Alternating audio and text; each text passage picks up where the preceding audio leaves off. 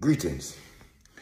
In our time, we're seeing and witnessing the rise of Africa, the African continent, that so-called sleeping giant. We're witnessing our people finally ruling their destiny once and for all, putting an end to modern-day slavery and exploitation of Africa. We have seen several assassinations since 2020. Now we're at front row at the wind of change.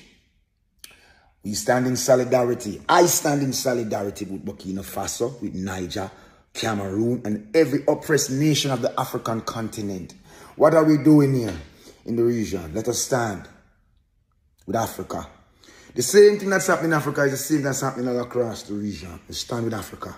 We stand with those who want to be free, because we know we are not free here in the West. Yes? So we desire the freedom of all Africa, because if Africa is free, then the black man is eventually free and will